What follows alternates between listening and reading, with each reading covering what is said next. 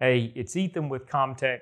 So we get asked often, if I'm setting up MFA or multi-factor authentication, what does ComTech recommend? What tips do you have for the best way to set it up? Is there anything I need to be wary of, because there's a lot of different options? So I wanted to create this video to go over that. The first thing is I'm going to refer to this as MFA, which is multi-factor authentication. The easiest example I can give you is read the definition really quick. It's just simply you have to present 2 or more pieces of evidence to log in to something. So let me show you what I'm talking about. This is the easiest example here is Facebook, something like that. You go to log into Facebook, you use your username and password. That is considered one piece of evidence, quote unquote.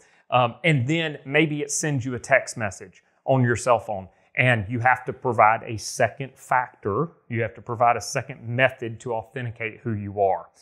So that's what MFA is.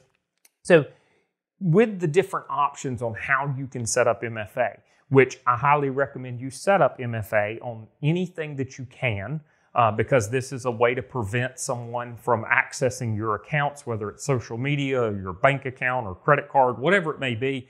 If you have multiple factors, multiple times you have to say, hey, this is me, before you can log in, it's very beneficial. So here's the way that we recommend you set these up. So you have your username and password. Obviously, it's got to be a good password. But once you set that up, our first recommendation is if there is a method, I'm going to use Facebook in this example because it's the easiest. So if you're logging in with Facebook, if there's an example or if there's a way to use a authenticator app on your phone, where the only way to get into that authenticator app is with a biometric, which is either it's going to do a facial scan or a fingerprint, something like that. That is by far the best method as of right now, which is May of 2024. That's the best method. So set that up first. If you can't do an app with a biometric, the second one is a phone call. The old-fashioned phone call. Put your number in, make it call your cell phone. So that's the next method. Now, the next one is SMS or text. So you'll notice here the order that I'm going in is what ComTech recommends. I recognize that it's not always the easiest. A lot of people I see take the text and they move it to the top just because it's simple. But that's not what I recommend for security purposes. I'm not going to go into the back end of that, but it's easier to move text around versus phone calls. So app with biometric, then phone call, then text. And if you can't do any of those, because there's some systems where none of these are an option, then you could set it up with email. So that is your final option. Again, this is the last one recommended. Always go with the first one first.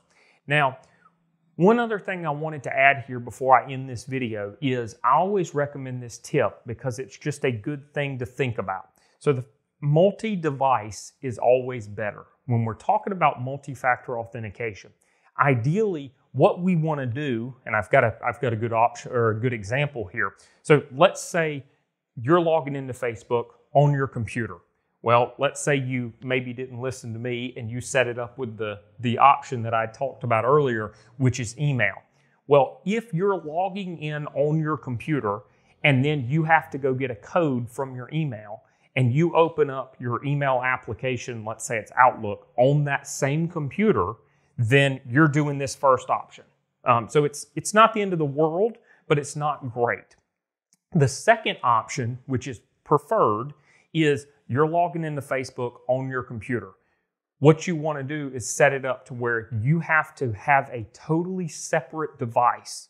So maybe it's a cell phone and it's a text message or an app with a biometric, something like that, where it's 2 totally different devices.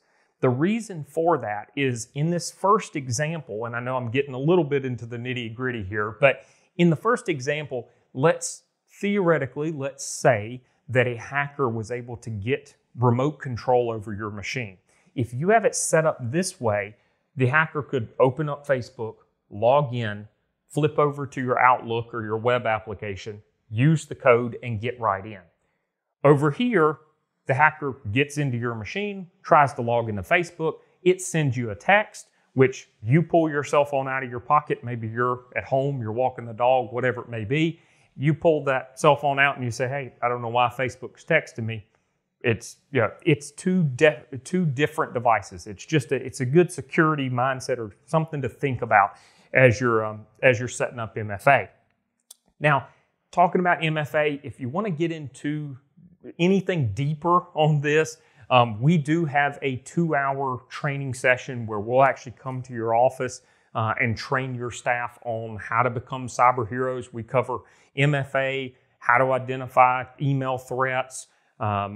We talk about if you were to get hacked, what to do. There's just lots of good stuff in here. If you're interested in that, go to the link below. There'll be a link in the description as well. We'd love to talk with you. If you have any questions, comment below, or you know where to find us. Have a great day.